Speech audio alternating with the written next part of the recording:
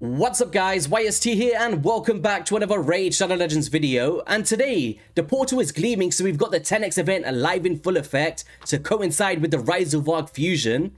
And we've actually got a few champions on the list that I would love to have on my account, being the Lady Kimmy, who whenever I'm doing shard pulls, you guys know if you've been watching the channel for a while, that I always scream for Nekmofar or Lady Kimmy, so she would be one on my hit list. And I also don't have a stoutest Dragonbane, and with the implementation of the hard mode dragon and some live arena, I would love to bring him into the mix as a defensive based nuker and just put in the work for me in some niche teams. So they'd be ones that I would actually be chasing throughout this 10x, but unfortunately I've already got a Countess Lick, so if she pops out, might not be a happy day. I do have 8 Sacreds at the moment, and if we head into the Doom Tower, I have an extra one that I'll be able to get at midnight today once it resets. So that'll be 9 Sacreds. And if we just head into the Summon Rush here, we're going to need 4,925 points, which is about 9 Sacreds and a few Void Shards or Mystery Shards, or just 10 Sacreds in total, which is intensive, right?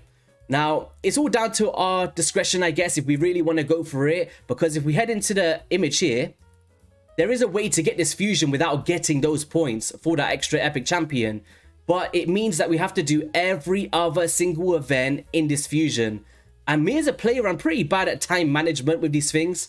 But this one's pretty laid out in a decent way. But what happened in the previous fusion was, I was going for Supreme Elhain, and then for some reason, I just missed out on an event somewhere. And I found myself in that rhythm of chasing top places in milestone rewards of the tournament brackets. And I was failing, coming like 3rd place when I was sleeping. And then I actually ended up missing out on that fusion. So I just don't want to be in that situation again. And with it being a cool 10x for me on my account, when I'm chasing specific champions, I think I might go all out for the epic here. Honestly. We'll see. If we proc a legendary, right, in the first 4, I might consider saving a few. But we've got 29 minutes to record this video. Let's get into it. Some of you guys might actually see that on my channel that we've got a Jing 1. Wait, let me just show this. I'm going to pull this up here. So, over on Hell Hades channel, right? We did this video called I Have Never Done That with Nub Raids, Hell Hades, Banana Jam, and Cirilla. It was a lot of fun, guys. I'll leave it in the description below if you want to go and check it out. And through this, we actually got given some forfeits. So myself and Nub Raids tied, meaning that we have to change our avatar on our YouTube channels to whatever they want. And then Hell Hades has to do some form of cosplay, which I can't wait for. And then my one was actually Jing 1 here. So we got Jing 1 with some sunglasses, because for anyone that wasn't aware, I actually was the one, apparently from Cirilla anyway, she said it in a video. I'll also leave that in the description on the main raid channel, where I said 5,000 times Jing 1 live on stream for justice, and then straight after that they buffed him. So in honor of justice for Jing 1, they've given me this meme picture, which is pretty funny, I guess. But then when we head over to Nub Raids 1, if I just move myself out of the way, Nub got like a custom, like he always does those faces in his thumbnails, right? Like, oh my god, we're pulling a shard pool. And then boom, he gets a custom drawn Fenax. So you guys let me know, did he really get a forfeit here? I think he just got something he wanted anyway, pretty much. But yeah, don't get confused, guys. The Jing 1 is there for a week, but it's a bit of fun, right? It's a bit of fun. Okay, let's take this off. We don't want to see it anymore. Bye-bye, Jing 1. Move myself back. Alright, so let's get into it. Shard pools. So we got 8 to get through, maybe. Potentially. I keep saying it, but... And by the way, guys, before we get into this, giveaways, I just keep delaying the shard pools. You guys, just get on with it, YST. Well, if you want to win 540 gems, 1 Void Shard, and 1 Epic Skill Tome for 5 lucky winners, all you have to do is like this video, be subscribed to the YouTube channel, and head over to the Discord link in the pinned comment or the description, and it will take you to my Discord server. From there, you can go down to the giveaway tab, click the party emo underneath the giveaway bots, and then we'll be putting the winners 5 days from now. So I want to give people as much of a chance for this one, as the winners will be processed from raid by the 25th, so in about 10 days. And the reason why I'm doing it a bit early this time is, I just want as many people to get involved as possible. And also, some players, they don't tend to give me their codes on time. So being able to give a few extra days before the 25th to get those, hopefully should plan out a little bit better. But that'll all be in the Discord, guys. Make sure you get involved. It's a bit of fun, right? All right, let's go. Lady Kimmies. We're going to get a Lady Kimmy today. No, we're not. I don't even know if I'm on Mercy. We got Negorio. Let's go. Give me a Lady Kimmy, please. Miscreated monster, very strong champion. Let me know, guys. Do you still use him in like Spiders teams or Clan Boss or whatever that may be? I remember using him for my... I was doing the Nightmare campaign for the first time. It was a pretty good one. We got a Basilisk. I believe he does like a revive on death. Yep, there we go with Withstand. So that was like the 4, I think. No, this is the 4th shard. An Epic. Sakara. Do I go for it? Okay, I'm gonna go for it, guys. I'm gonna go for it. I just feel like for me, I just don't want to miss out on this fusion. I find him a bunch of fun, man. Little hopping bunny. You know what I mean? Bugs Bunny.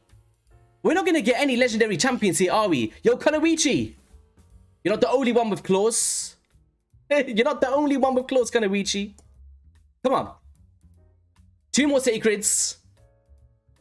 Can we see that gold? Chancellor Yasmin. She actually has a lot of potential to be a good champion, but this just isn't reliable enough for me. It just doesn't make much sense because she removes all buffs from all enemies, then places a sleep debuff for 1 turn on enemies who have active buffs. But if the whole point is to remove buffs from enemies, do you really want to have the chance to sleep? You just want to remove it all, right?